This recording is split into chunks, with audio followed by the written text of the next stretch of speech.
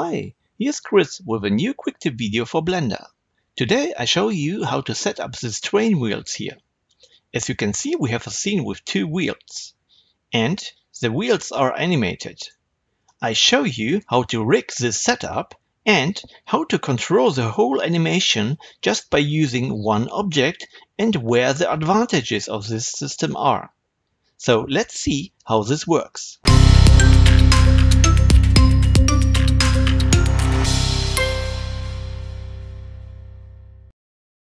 Okay, so first let's see how the scene have to be prepared. So I have prepared some objects for our train wheel scene here. You can see two wheels, of course. Then we have some empties. This is an empty for this arm here. It's used for this wheel. Then we have another empty that have to be created for this wheel. Then we have another empty, I called it the rig parent. This one will be later used to parent the whole scene here. I like always to parent my objects into one single parent object to move them all together. Then we have here an object you maybe don't know, but if you are not a beginner, you know how this works. This is actually just a mesh. So what we see here is just edges. And what I've done, I've created this object here and deleted just the faces of this mesh, and we just see now the edges. And this is a very nice tool to use for controlling other objects. So you are always able to create your own controls for rigs, for example. And I have made a control for the wheels to control the wheels here. And this the sign here tells me in which direction my wheel is rotating. So great, let's begin to rig this scene. First, we need to add some parenting. So what we do is we put these elements here all together to our parent object here, to this one. Oh, this one too, of course, and I click again to this parent object. Now I can move them all, and this is an active object, and all the other objects are now parented to the parent object. I don't parent this one because, I don't know, this time not. We can do it if we like, but we don't need to. So this is sometimes important if you want to keep your control elements at one position. So, well, I have now here the parent object and will parent now this object by Control P and parent to object. Great. Now, when I move my parent, all objects are moving with it together. Then we have to parent this arm here, this parent to our wheel. We need it for our arm here later. So we parent this to when I move this wheel, for example, in the x-axis, then this element have to be moved with it together. So we take this one, take this wheel, and parent it too. So when I move it now, you see it will be rotated with this object. So as a second thing I will do is I will move this a little bit up here to some position. So to do this, I click here on my wheel and I go into the wireframe mode and look into the edit mode, and let's see where I will parent it. I think I will use it here with a vertex, and I move my origin, my cursor to the active position here, and now I use this arm to move it here. So Control Shift S, and I see the selection to cursor. Now my selected object will be moved to here. So when I move now the wheel, then you see it is here at this position. The same I do with this one. As you can see, this is not the same. So I will take this target, put it here, Control P, and this is now my parent. And I do the same here. I'm still in the old Blender. So here we have it, because these are two instances, so we see always the same vertex. So I will put the cursor to the active here, and now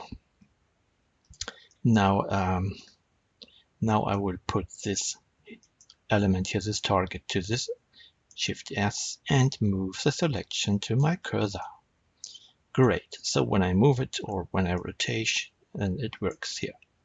So now we take the arm. The interesting here at the arm is the arm has the origin here at this position. So when I rotate the arm, so I rotate it around my origin, and you see this happen. This is important because our arm have to look at a special position later. So what we do now is we will take this arm and parent it with this object. Because when I move this object, then our arm will be moved with this object together. So, well, I take this, put it here at this position, and parent it to this object. So what we now see is when I rotate it, everything is rotated in this position. To reset this position to this position, we just press Alt-G, Control-G, no, wait. How to make this, okay, I will put it to this one. This is to this, and Shift S, selection to active. No, this has to be, sorry, actually this selection have to be moved to my selection to active. Why is it not working? Any ideas? Yes, selection to active, no. So I don't know why is it not working. Okay, then we will make this. I will put my cursor to my active here, and then I will move the selection to cursor. For any reason, in this version of Blender, it is not possible to move here in the hierarchy the selection to active. However, good. So when you see, now I'm rotating the wheel again and all is rotating, but our arm is still in the same position. So to make it more interesting or to follow the direction, we use a constraint for this arm. Before we do this, I will move both or these objects here a little bit to the side. So here, then it looks better. Okay, great. Now we go to the arm and we say you will get a constraint here, object constraint. So this arm have to look at or track to a special object. So you see this time, you see here is the track to modifier or the constraint, and it's red because there is no target where the arm have to look at. So we take this object picker and use the arm target for it. Now our object is looking to this object. We can see it when I rotate. You see, when I rotate this arm, it is looking always to this direction. So the same will happen when I move the wheel somewhere. Our arm is looking to this position here, to this object. I can move the object and you see my arm is following. Great. If you have any problems to look at this position, so you have to look first, the epsilon, this axis, the green one is looking to our target. So when I say X, then our red, our X position is looking to our target. So don't forget to create your objects in the right direction. If not, you can change it here, and you can change the axis to make it different. So for example, when I want to look away from my object, so I use the epsilon or the minus epsilon, and when I rotate it, you see, then it looks away from my target. So great, this is for a small explanation. And yes, and you can use, of course, the up axis, so we can use the epsilon axis for the up, but we don't here the target. Okay, we don't need these options if everything is working. Great. Now, what is this? What is the status? The status is our wheel is working like this. Good. And when I rotate this one, it will follow.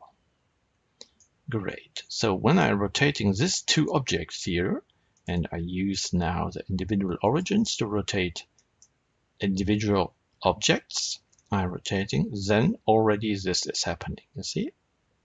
So our scene is already nearly finished. So I tell you where the advantage is to control two objects by one source here, by this object. Why we do this? Because normally we would be ready already now. But the problem is when I want to animate this, I have to set a keyframe to this wheel and a keyframe to this wheel. So we have two objects that we have to control, with that we have to set keyframes for them. But we want to have just one object to be controlled by keyframes. This is always better. This here is a small example. You have a very simple scene, a very simple rig, simple setup. And if you have later, you have, for example, I don't know, a very big setup like a transformer, robot, or whatever, it's better to control a transformation for the robot by using one single element, by a slider, then the robot will translate or transform. So you only have to animate the slider, and all other things are constrained and controlled by drivers and so on. So the only reason is it's a simpler scene, or it's simpler to animate just one object. So how to animate this both wheels together with this object? For this, we will use a child of constraint. So this object, this wheel, and this wheel have to be the child of this one and have to follow some values. So for first, I click on this wheel here, and we go to the constraints again, and we go to the constraint and say you have a relationship with another object and you are a child of it. At the moment you see it's again red because there is no parent. So I take the target that have to be the parent, and we say this is the target. So what happened? You see, the target define now the elements of this object. So when I rotate this here, then we see it's like a regular target, and our wheel is moving with or rotating with our main object. So what we want to do is we just want to control the rotation of our wheel, not the location and not the scaling. So you see here are the options. We don't want to control the location. We just want to control the rotation. You see? That's it. Now, when I'm rotating this wheel, you see, this is rotating. So the same can be done for this one. We add a child of constraint 2 and say this is the object that is controlling it, and no location elements will be controlled. The point is when I scale it, both wheels are scaled, of course, because the scaling relationship is here connected with the main object here. But if you want, you can switch it off. So we do it maybe, and there is no scaling. Nothing happens, just when I move the object. So what is happening then? You can see what I make is I rotate my parent object, and the wheels are rotating the same. So when I rotate it and freeze just the X rotation, the X axis, and all is working fine. So another tip is what to do to, let's say, freeze these objects, and anyway where, or if we use any position and rotate it, only the X-axis have to rotate. It have to only rotate. So what we can do is here, and we can freeze some elements here, so that so if we move it, then it will be just rotating. To do this, we limit the controls of this object. So I click on this object and now go again to the constraints and say we want to limit something. And in this case, we want to limit the rotation. So if I move this object or if I rotate it, just a special axis have to be rotated. At the moment, after I've added this constraint, the rotation is working in all directions. You see it. So when I move it, and I move the view to here and I rotate it, you see everything is rotated. So now I say the limitation is to X. So now when I'm rotating, just the X-axis have to be rotated. Sorry, wait, I make this. I have made a small mistake. So right, great. Now the limitation is don't rotate the epsilon and the z-axis, just the x-axis. Here you see it. When I click on all three, nothing happens when I rotate. You see? So I open now the x-axis and say, anyway, where I'm looking from, only the x-axis will be rotated. You see?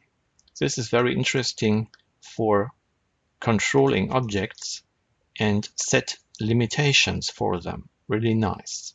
And here you can set values too. So for example, if you say maximum is 45 degrees, then I can rotate it just, oh, sorry, 0. Here we have to set it 45. So you see it's stopping at 45 degrees. When I put it to 90, then it's going up to 90 and stops, and go back to 0 and stops. It means here is 0, there is 90. So you have the possibility, if you want, to limit a rotation. It's very interesting for rigging arms, for example, or something like this, or doors. If you want to open a door and the door have to stop at some position, so you can do it by limit this value here. So great. Now I can move it all around because the limitation is not active for the x-axis, and now it's working. So you see, all is fine, and anyway where I'm moving it, all is working. I can move the control object here and rotate it, and all is working fine. So now you have seen how it is, how it works to make a easy rig for these wheels and move it and control it by just one object here. And yeah, and that's it. I hope you liked my small explanation, and I would be very happy if you subscribe my YouTube channel or visit my Gumroad shop or my website. Thank you very much. Bye bye.